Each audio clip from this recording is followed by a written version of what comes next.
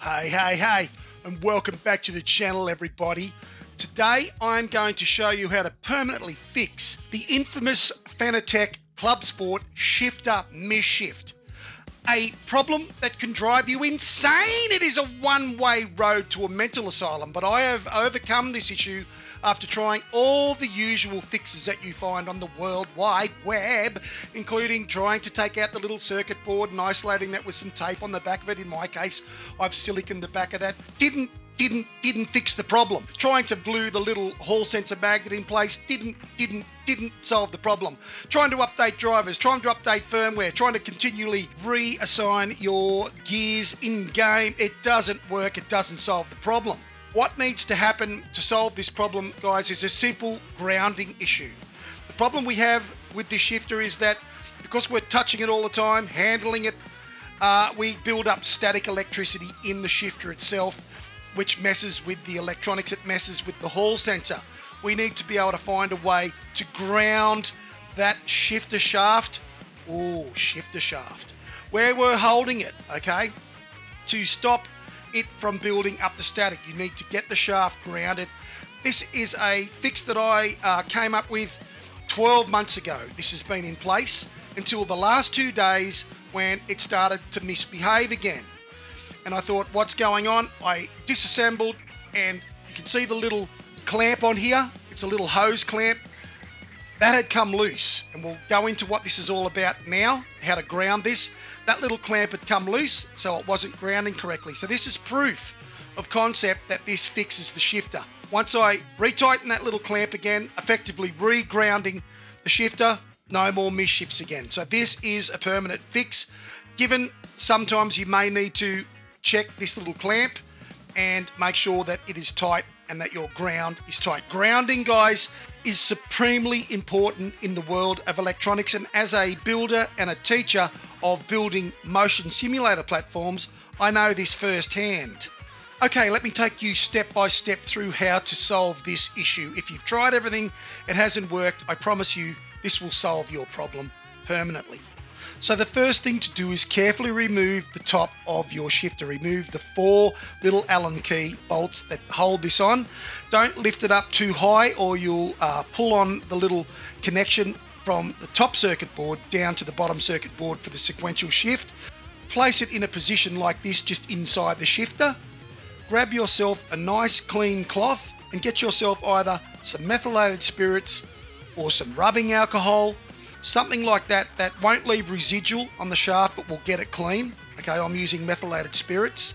We want to get this shaft that protrudes through the bottom section of the shifter mechanism here. We want to get that nice and clean so there's no grease or dust or anything like that on here, so we can get a nice ground. When we put our clamp and our ground cable, when we attach that to the bottom half of the shaft. Now, the very bottom part of this shaft is nylon. We're not putting the clamp on that, we're putting it on the metal surface. This is a little clamp which clamps between 7 and 9 millimeters. Okay, it's an EFI clamp actually for EFI hoses. So it's a good strong clamp that fits on the shaft, all right? And you'll need to take a piece of decent, say 6 mil cable. I'm doing it in black for ground in my country. It's about 200 millimeters in length, and you need to basically solder the end. I highly recommend soldering the end of this for strength. I guess it's not 100% necessary, but it's going to add more strength to this fix, okay? Because this does move around a lot, okay? This is going to be moving back and forth every time you're doing a shift. So, you know, if you solder it, it's just going to give you less chance of that wire inside there fatiguing. Then you're going to place this on the metal section above the nylon part here. You're going to thread that cable inside the clamp, and then you're going to clamp it really tight to the shaft. I should have mentioned before doing this, guys, you need to crimp on a ring terminal on the other end of the wire, okay? Because what we're going to be doing now is that ring terminal. Now, this is a little bit fiddly. You just need to take your time with this. That ring terminal needs to basically go over one of the bolts that hold the top of the shifter onto the shifter body. So it's a bit tricky because you don't want it coming off, you want it staying in place, because this is how you're going to get your ground from the shifter shaft to the body of the shifter. So you just take your time, you'll get it. Just be patient. Put your bolt through first. Slide the ring terminal over the bolt. Move the wire out of the way. Place the top back on. And then go around and sequence tightening your Allen key bolts back down. I just basically put them back on finger tight pretty much. Then I'll just do a cross sequence for torquing them into position. And it is as simple as that. As simple as that, guys. Yes, okay, if you don't have soldering skills, you might need to get someone to help you with that.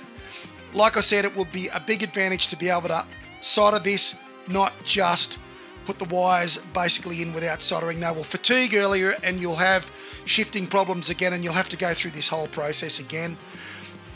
Crimping ring terminals is not that hard. I've got videos on my channel as it is for doing that if you need to find that in my motion simulator build tutorials.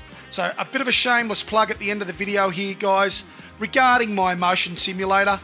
Yes, I have full tutorials, step-by-step tutorials on how to build this 4 Degree of Freedom motion simulator platform. If you are really interested in next level sim racing, then join my channel. Check out my tutorials for building this 4 Degree of Freedom motion sim and get building. I hope this video has helped you guys. Until I see you in the next video, stay safe, stay healthy, and take it easy out there.